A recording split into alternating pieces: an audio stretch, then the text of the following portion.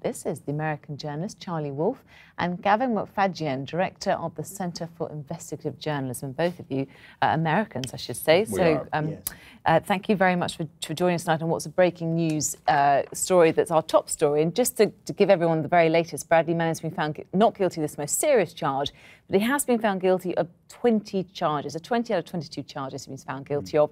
5 espionage and 5 theft counts in terms of giving this information to WikiLeaks. So, Charlie, let's start with you. Is this justified, what he's been found guilty of? I think so. I have a lot of faith in military justice, just to start. Of the 22 charges, 10 he pled guilty to. He didn't even plea bargain. He just pled guilty. I think he went in, the defense knew they were essentially on a loser from the way that they handled the case. They elected not to go before I think it's called a panel, not a jury in the military trial. And it turned out pretty much, I think, as all would expect. The one main charge, the aiding and abetting the enemy, I think the government was right to push that charge. I mean, obviously the court thought so as well, or they wouldn't have allowed them to do it. But it was a bit of a stretch. Some would say it's an overreach. Maybe it was, maybe it wasn't. But again, justice was served. He got off on that one. He was duly convicted on the others. And let's face it, he's not going to be walking out anytime soon. I think he could be jailed for... No, I don't think he should be buying any property. Right, OK, for at least 130 years, apparently. So, Gavin, how do you view this man? He's now a convicted felon, I should say.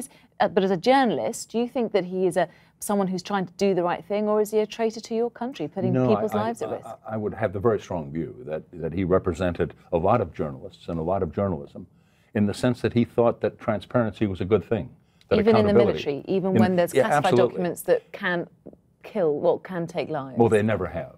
I mean, that's How do you know that? Well, because we've had now 2 years since all this, and the largest country on earth has spent a lot of money trying to find somebody who was hurt by these documents, and have found nothing. Even though Osama bin Laden had some of these documents on his But everybody computer. has them. So does every political leader in the world. So does Mr. Cameron has them. I mean, everybody has them.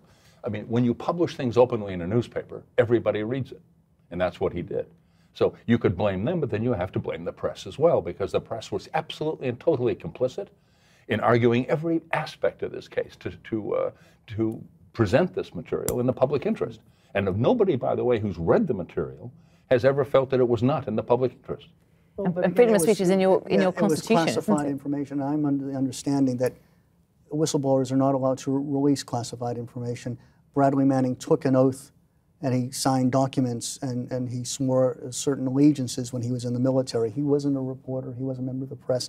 And even giving it to Julian Assange at WikiLeaks is not what I'd consider giving it to CBS, NBC, or ITN in this country. Would you have felt more comfortable if he'd given it to the New York Times or actually, a television station? One of the things that I found bothersome was the fact that when he gave it, for instance, to Julian Assange, correct me if I'm wrong, I believe The Guardian in the end had a problem in the fact that there were certain things that a proper newspaper would redact or act as a gatekeeper, and Assange was putting things out willy-nilly, as Manning was also, again, taking the stuff. It wasn't like he was looking for malfeasance or abuse of power. He just took a tranche of information. I think that this is a very controversial issue, because those of us who were connected to the release of those documents, as indeed I was on the Channel 4 program on the Iraq war logs, found the level of redaction was 35,000 names were taken out of these documents.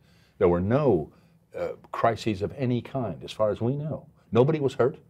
The claims that this would be blood on the hands of every journalist who publishes. So would you be happy for every military document to be open to the public? Well, not every military document was encased here. But would you be happy with that? Do you understand why some documents need to be classified? I think you could make a case for some of them. The definition of a hydrogen bomb, the ways in which people are going to be killed in some particularly unorthodox way, yes. But if you're talking about sergeants' reports of mortar rounds going off in near villages, that's a public issue. It's not a private issue. I think that there's a valid argument on what is and what isn't classified. I can agree fully there. I have to say, Charlie, some of the footage that we've seen of an Apache helicopter bombing a minibus in Iraq, innocent civilians, it seems. Does the American public want to see that? And that's not necessary. But remember, in a time of war, for instance, you think back to Abraham Lincoln, our greatest president, restricted the press. In this country, I remember listening to the very first recording of Desert Island Discs. The whole thing was scripted to get past the censors. Now, I'm not calling for that today, but we were, obviously. But we are in a situation of war, and I think you have to set a precedent that you can't, especially as a member of the military, just decide that you're going to be the arbiter of the debate, and you're going to decide what is and what isn't classified. You know, yeah, let's have a debate on what is classified, but as long as it is, and you're in the military, you shouldn't be releasing it. I think there are two important questions. Is there precedent for this or not? There is. There are several enormous precedents in the past. There was a wonderful journalist called Jack Anderson who published very secret military documents at the height of the Indo-Pakistani War.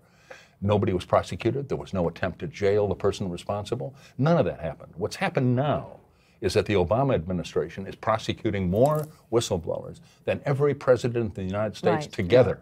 So very quickly, that's astonishing. Unfortunately, last question, but Charlie, do you think that this man should be released? Should he ever walk free? No, he's done some serious things. He was not a member of the press. He was a member of the military. So you think he should be jailed for life? Yeah, he's going to be minimum 20 years, if not 40 or longer. Gavin, what do you think? I think he should be released, and released immediately. Okay, gentlemen, thank you very much for joining us tonight.